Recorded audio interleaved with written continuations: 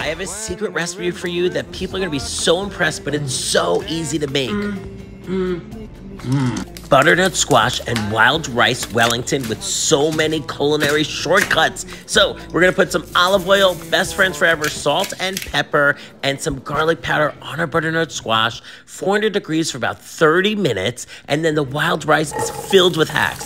Buy pre-cut veggies so it's less work, same seasonings of salt, pepper, and garlic powder, and then we're gonna add some sage and rosemary, and then we take the wild rice pre-cooked from the supermarket and frozen spinach with some vinegar, and then just drop it right on top of the puff pastry. Smear it with some Dijon mustard so it gets that slow cooked flavor, and wrap it up like a present to yourself because you work hard, and this is gonna make everyone happy. I smear on some mayo because it gets a good golden brown, and it will be our secret how easy it was.